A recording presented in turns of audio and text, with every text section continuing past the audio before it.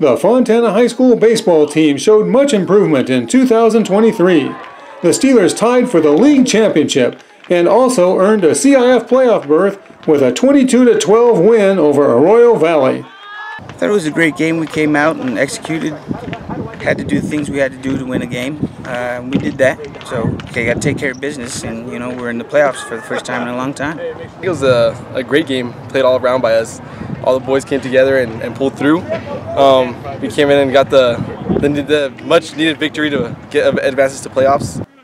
The Steelers compiled a record of 9-3 in league competition and 15-6 overall in the regular season. Beginning of the season, I've seen big things happen, big things coming. You know, practice every day, get the work done. Overall, it's like the best team this year, and we're gonna go far.